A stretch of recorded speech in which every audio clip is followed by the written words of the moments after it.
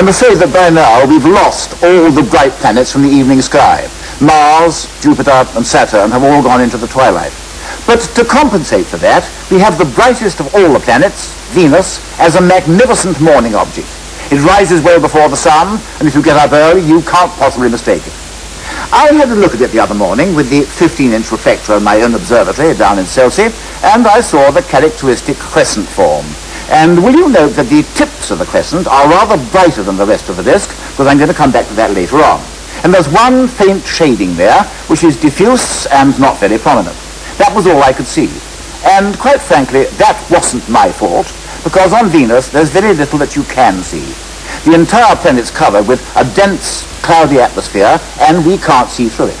Which explains the reason why, before the space age, we knew virtually nothing about the surface of Venus. But now, thanks to the American Pioneer probe that's been orbiting the planet ever since the end of 1978, we do have the first really good maps of most of Venus's surface. And we're going to show you those maps this evening. But there's one thing I do want you to bear in mind straight away. These were obtained by radar, so we can't actually see the features in the same way that you can on Mercury or Mars or, of course, the Moon. But the maps are accurate, they're pretty detailed, and they've provided plenty of surprises. And as always on these occasions, we're delighted to have with us Dr. Garry Hunt. Welcome again, Gary. Hello, Patrick. Well, you've been involved in this program ever since the very start, and I imagine that by now you're pretty pleased with the results. This has been a very successful mission. The orbiter has been operating for something like 18 months, and we've now mapped the entire surface of Venus. Before the mission, with Earth-based telescopes, radars, we've been able to look at just a small number of areas. So now we have the complete picture of the surface of Venus, and lots of surprises which we'll discuss. You can even produce a Venus globe by now. Yes, the Venus globe is a rather interesting thing to look at because it gives you an idea of the range of features that we can see. It's color-coded, so you get an idea of different areas. Yellow is the highest region you can see here. Green is a few kilometers below that. Blue is the mean radius of Venus, and the small purple patches are basins a little bit lower. And in fact, the altitude range we're looking at here is no more than 13 kilometers. The radar's given wonderful results of Venus, but it's by no means a new technique. It's been used on Earth to great advantage after all. Well, I think that's an important point to emphasize because people are saying you're going to a planet like Venus or Mars and you're using radar techniques. How do you know they're giving the right answers? Well, one way we have tested this, recently some results have been carried out where we've used radar in a region of Guatemala. We're using radiation of a wavelength of several kilometers, and so to penetrate all the normal cloud systems, it'll only be attenuated by the surface features. And when we looked at this region, which had been hardly mapped by anybody, we made some important discoveries of some very ancient canals and rivers dating back several thousand years in our civilization. People have now gone out and found precisely that these features are there. So we've now shown that radar is a very valuable way of mapping surface properties without the problems of clouds because we can penetrate them. It was really the only way of mapping Venus. You know, Gary, I remember doing a Sky at Night program, and it must have been about 1958 or 1959, when we seriously believed that the entire surface of Venus might be covered with water. And that's a far cry from what we know it to be today. Well, indeed, and in fact, I think if we now look at the maps of Venus, we can get an indication of the main surface structures. Yes, we have high plateaus. Ishtar Terra, you can see there near the top of the picture. Aphrodite Terra, down to the bottom right. Beta Reggio, that's a couple of volcanoes, we'll come to that in a minute. And Maxwell Montes, the mountains of Maxwell, the highest object so far discovered upon Venus, something like 35,000 feet above the mean level of the planet. You can't have sea level on Venus, obviously. No, in fact, this is the problem. We refer everything to the radius of the planet, which is 6,050 kilometers. The other thing to point out is all the humps and bumps and speckles you saw in that picture are indeed real. And the radar data that we're discussing refer to sort of squares about 50 kilometers by 25 kilometers. So we average over that region. Anything smaller than that, of course, will be averaged out. We're not seeing very small-scale features of meters or kilometers like we have them on Mars. This is our first look, in a rather crude way and coarse way, of the whole surface of Venus. Well, finer detail lies in the future, but we have at least now got a very good idea of the distribution of heights and hollows upon Venus. Let's have a look at those, shall we? Beginning with the really high areas. And there you can see Ishtar Terra to the top of the picture with the Maxwell Mountains leading off, and Aphrodite down to the lower right. Then we have the medium areas. Oh, by the way, that strip of blackness over to the left-hand side of the picture is an area which wasn't mapped in the original charting. It has been done now, I know, and the map has been completed, but there are no special features there. Coming on now to the very lower areas, we can start to see a pattern of height and depth distribution. And I think it may be useful now to put in the names. Here we have Ishtar Terra, and from there we have the mountains of Maxwell. Remember, those are the highest peaks upon Venus. Probably they really are the highest, and I suppose you've missed any. Then we have Beta Regio. Those are the two volcanoes. Aphrodite Regio. And not far from there we have some of the great rift valleys. So let's look at some of those in rather more detail, Gary, and show some artists' impressions of them. And I think we'll begin, don't you, with the Beta Regio volcanoes. Yes, in fact, what we've done here is the same thing you can do at home with your Ordnance Survey map. You could take an area and you could draw a section and translate that into a picture. This is what we've done here. And these, we find that the Beta volcanoes are in fact two shield volcanoes, very much larger than the Hawaiian chain. The structures we see around it, the slope of the sides, are as realistic as we can interpret from the data. It's rather interesting, Patrick, to remember that the two Russian probes, Veneras 9 and 10, landed a little way to the east of this region. Obviously a good job they didn't land on the top of them. Yes, indeed. But the other important thing is that they did in fact sample the surface, and we got evidence of basaltic material. This suggests, of course, it relates back to the volcanoes, perhaps relates back to the active volcanoes and lava flows at some time in the past. Well, I just wonder whether they can be active now. My impression is probably they're not active. Looking at our structure of the surface of Venus as we see it, is that we've probably got one large plate. Now on the Earth, of course, we have 6 plates, and that plate movement has shaped and sculptured the continents that we know. So it looks like we do not have active tectonic motions on the surface of Venus. The crust is probably quite thick, rather like the moon and such like, so we may not indeed have active volcanoes. Well, I agree with that, but certainly it's rather too early to be sure. Let's come on now to the plateaus. Now, for much of Venus is a rolling plain, but we have two major plateaus, Ishtar Terra up there and Aphrodite Terra, very much the same size, and they really are high above the mean planet level. Yes, and in fact, Ishtar is a rather exciting thing to look at. Again, we produce an artist's impression. It's about twice the size of the Tibetan plateau, and you can see all the structures there. And to get an idea of the size that we're talking about, we can compare it with the continental United States. And when we superimpose the United States on top of the plateau, you can see that they're almost the same size. And of course, you can also get the slopes. Yes, we can measure the slopes. We've got some idea of that from the mission as well. And on the eastern edge of that, of course, is this mountain called Maxwell. It was the feature we did detect from Arecibo with our Earth-based radar system some years ago. It towers to about 10.8 kilometers above the mean surface of Venus. So far as the highest thing we've found, it looks like being the highest feature.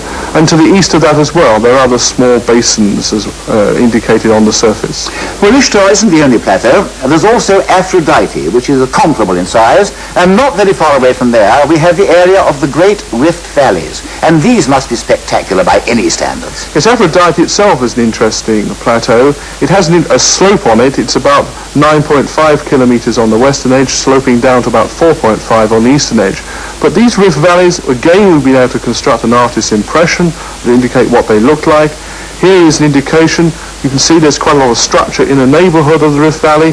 We think it's about 2 to 3 kilometers deep. But the interesting thing, Patrick, is that we, of course, have seen rift valleys before. We've seen them on the Earth. We've seen them on Mars. And we get an idea of this feature, which actually is about 2,000 kilometers from north to south, by comparing it with the other features that we've seen in the solar system. Well, let's begin at home and have a look at the Grand Canyon of the Colorado. After all, both you and I have been there, many people have, and when you stand on the edge and photograph across it, that's the kind of view that you get, the kind of view with which everyone's familiar, in pictures at least. And look at it from the air, and you can see the river running down inside. And by Earth standard, it's big, but it's certainly very small when you compare it with the Venus Rift Valley. Yes, this is a massive feature by our standards, but if we now take that picture and draw a section across it, and we can show this again here as an artist's impression, that's what the Grand Canyon looks like. Now, to the same scale, here is what the Venus Rift Valley would look like. You can see it's massive. And if we go one stage further, Patrick, and compare it to what we've found on Mars, you can see that the Venus Rift Valley and the Martian Rift Valley are very similar dimensions. Valles Marineris, the Mariner Valley, discovered by Mariner 9. That's a long time ago now. And I still think that the Mariner 9 picture of that Martian valley is about the best ever taken. Yes, when in fact you look now back at the Mariner picture to get an idea of what it looked like in terms of scale, and remember these small tributaries you can see from the Martian canyon system, we could lose Grand Canyon in these side systems very easily. So the feature we're talking about on Venus is massive and must be one of the most important geological discoveries from this mission. Well, Mariner told us a great deal about Mars, and that Venus has volcanoes on it, so has Mars. Let's look at the volcanoes of the fastest ridge upon Mars. They are tremendous structures also. There are, of course, a large number of volcanoes on Mars, but interestingly, you can see to the west of this particular picture several ridges and rills. Whether such features exist on the surface of Venus, of course, we have no idea. We've yet to be able to see down to very small scales. But of course, you can see in that picture small-scale features like craters. And of course, we have seen those on other planets as well. When you look at the four inner planets, Mercury, Venus, Earth and Mars, it's amazing how dissimilar they are. Look at Mercury, more like the moon than anything else, with plenty of craters. And this, of course, relates back, as we were just saying, with the craters. We have a totally crater-scarred surface on Mercury. Now, on Venus, so far, we have seen a few craters, but they're very large. They're 50 to 75 kilometers across. Larger features, of course, we'll call basins. How they were formed is a matter of great debate. Were they formed by impacts that occurred at the time when the atmosphere was very thin? If that in fact is the case, then of course what we're saying is the features that shape the surface of Venus are in fact happened a very long while ago, so the Venus atmosphere must be a lot younger than the surface features itself. Yes, but even so, it's old by absolute standards, and I would have thought that if those craters were very ancient, they would have been eroded away. I do realize that the surface winds upon Venus are pretty sluggish, but the atmosphere is massive. There must be a great deal of erosion there. Well, we're not seeing very much erosion in some of the pictures taking place in the past, and of course we do not know very much about the behavior of rocks at temperatures as high as we find on the surface of Venus, or pressures like 100 times the surface pressure of the Earth. It is quite likely we could be looking back to features that date back to very early in the history of the planet. Let's come on now to the Venus atmosphere itself. We've got to remember one thing. Venus spins very slowly, 243 Earth days, and it spins the wrong way, east to west. So if you could see the sun from the surface of Venus, which obviously you couldn't, it would appear to rise in the west and set in the east. But the top part of the atmosphere has a rotation period of only 4 days. And I remember it was way back in the 1950s that the French observers tracked that down by the Y feature. Yes, and in fact we've had a look at the Y feature all the way through the Pioneer mission. In fact, the Pioneer spacecraft has in addition been a weather satellite. This is a picture at ultraviolet wavelengths, and you can see the distinct Y feature. If we now follow this sequence of pictures taken one Earth day apart, you will see how the planet rotates firstly from right to left, and furthermore you can see how the clouds move around the equatorial region. It will take 4 days to come back to their initial starting point, meaning that the cloud particles are moving at speeds like 100 meters per second.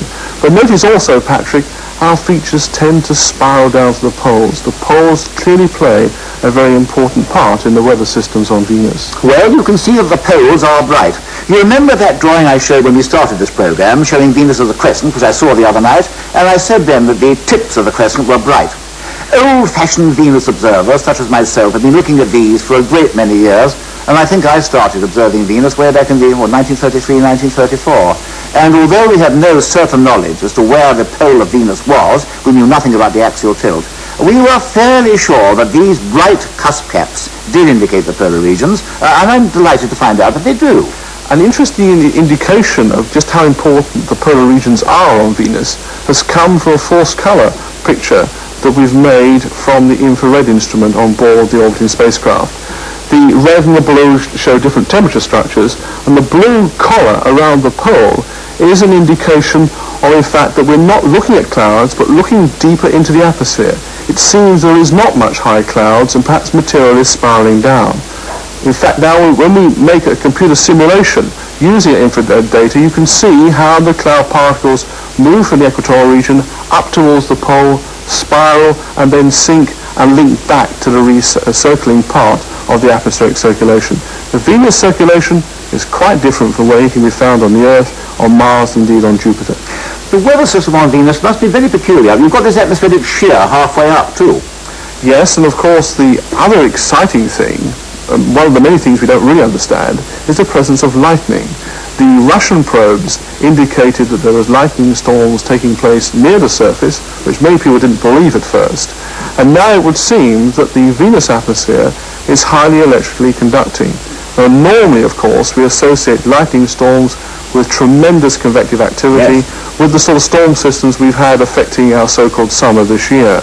Now, also the orbiting spacecraft has picked up electrical signals that suggest that the whole planet, all the way throughout the atmosphere, is also electrically conducting. So perhaps we have a new mechanism creating the lightning storms on Venus.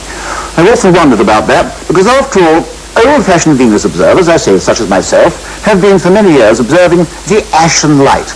When you have Venus as a very thin crescent, you can sometimes see the unilluminated hemisphere shining very dimly. I know you get the same thing with the moon, but that, of course, is Earthshine reflected onto the moon's surface from the Earth. And Venus has no satellite. We can be quite certain of that now.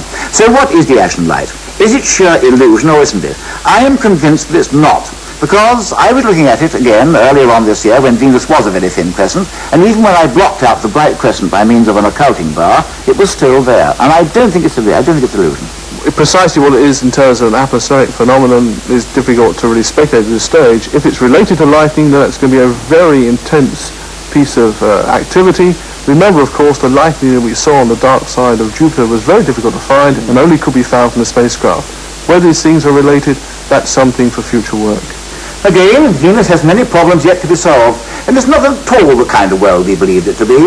After all, consider it. A surface temperature nearly 1,000 degrees Fahrenheit, a dense atmosphere made up chiefly of carbon dioxide, and clouds with a lot of sulfuric acid in them. Not the kind of place for a happy holiday at all.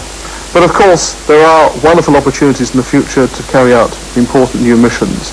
Yes, what comes next? Well, in fact, the next big development is going to come from the Russians and the French. They are joining forces on a mission probably in 1 or 2 years' time.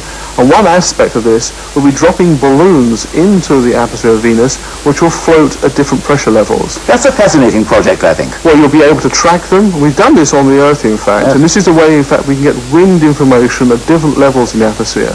The 4-day circulation that we've been discussing, we'd like to know how that changes with height. Tracking these balloons will be an important way of doing it. But the next important thing, of course, will be the American mission. The next mission launched by NASA will be an opportunity to extend the activities that have been carried out on the Pioneer spacecraft looking at the surface of Venus. This will remain the infrared, will it not? No, this again will be a radar mapping mission at very high resolution, looking at surface features probably just a few kilometers across. Much higher resolution than we've seen so far, so if there are small-scale features, smaller craters, this would be our opportunity of looking for it. This is one mission that we're looking forward to with great excitement for the mid-1980s. I think there's one thing about which we can be fairly certain now. Venus may be almost a twin of the Earth in size and mass, but it's certainly a non-identical twin, and we can fairly safely discount the prospect of any Earth-type life there. I think that's without doubt the case, but the other thing we shouldn't forget, you can always get tiny microbes floating around in the surface of the tops of the clouds. But I think we should in fact stress at this stage, why are we bothering to look at Venus? Is it simply because it's there? We want to know a lot more about the surface, what the surface is like, what shaped it. It relates to the origin of Venus, relates to the origin of the Earth. But also the role that the volcanoes may have played in constructing the atmosphere. Mount St. Helens is putting chlorine into the upper atmosphere of the Earth, probably affecting the ozone layer. Chlorine has certainly been found in the atmosphere of Venus. The role of volcanoes in building up atmospheres and their relationship to climatic change are an important link between Venus and the Earth. Well, we've learned a great deal about Venus. There's still a great deal to be learned in the future, and I think we're going to have many more interesting developments before long.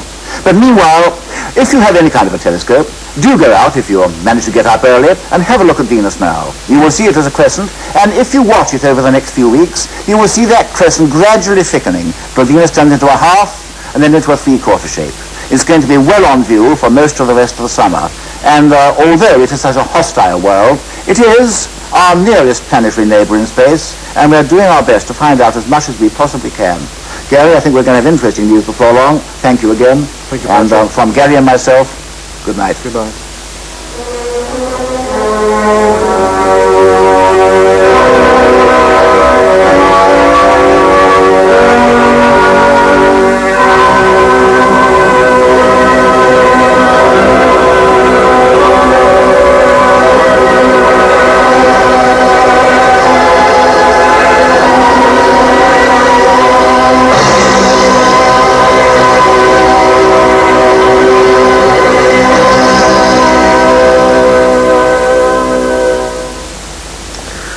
You can see that programme again on Sunday morning at 10:55 on BBC One. And the next edition of The Sky at Night will be on Thursday, the 4th of September. And this BBC book, The Sky at Night, Volume 6,